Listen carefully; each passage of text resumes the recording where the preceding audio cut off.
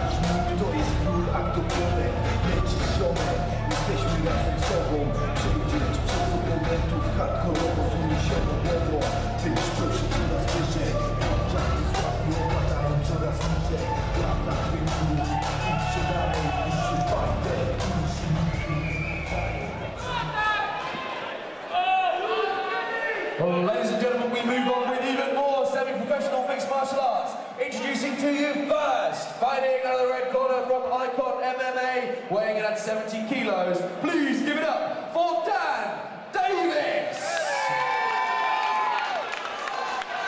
And the opponent fighting out of Tsunami Norfolk, also weighing in at 70 kilos. Put your hands together for Marcin! Semi-professional lightweight mixed martial arts over 3 3-minute rounds.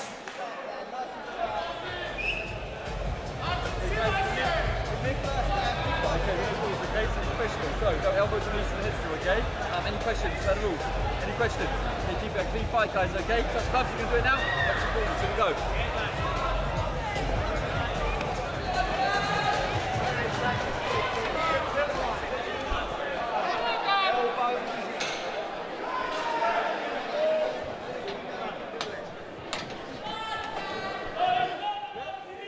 Last part of our show here, Tomek, and the first fight on the final bit. Dan Davis versus Marcin Pociecha. Pociecha fighting out of Tsunami Norfolk under Lee Doski, so a great pedigree in his gym. Now, I don't know much about Dan Davis. Tell me a little bit more about this fighter. Well, Dan Davis has got very good boxing and pretty good jiu-jitsu and awesome cardio. And as he looks to spoil here and defend a takedown from a Tsunami fighter. So certainly a force to be reckoned with. Yeah, definitely. He just needs to recover guard and scramble back to his feet here or work for submission. Now, we've seen Pociecha fight on UCMMA Contenders a couple of times now, with mixed results, sometimes fighting exceptionally well, exceptionally strongly, and sometimes not quite up to his potential. Looks to have a little bit more venom in his game this evening. He has, but he made a big mistake there, and he's allowed Davis to get on top now. And Davis is very good in this position. He's really good in this position. Pociecha looking to bring it back to a standing position there, and just push Davis up against the cage. Davis, like you say, Tomek, manoeuvring well, defending against the clinch and the takedown of Pociecha. Yeah, something happened there. I think it's a loose glove of the Tsunami fighter. I'm not sure what it is, but the referee's going to restart them, I think, in a clinch again. Good call there from the referee, recognising the problem, bringing them back to the position. Yeah, and Dan Davis is fighting to turn this away here, throwing in a couple of knees. Doing a good job of defending the takedown. He really wants to push away here so he can stand and trade with the Tsunami fighter.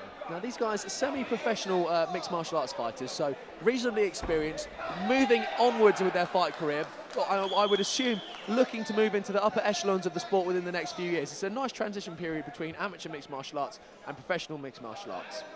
You call it nice, I'd say it's difficult, but as you say that, both guys are tying up. I think it's all difficult, in all honesty, Tomek. I wouldn't say it's easy for anybody, but some might say an easier spot in transition to go from amateur then straight to pro. As we say that, Pociecha starts to drop a few big bombs there. He does, but as he's doing that, his glove is undone, and I don't know what the it's referee's going to finish the fight.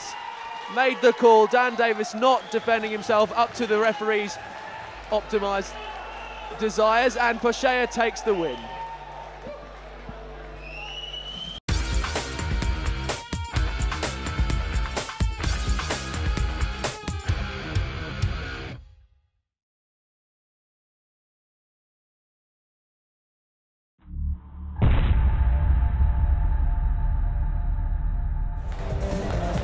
Ladies and gents, put your hands together for both these guys in the cage.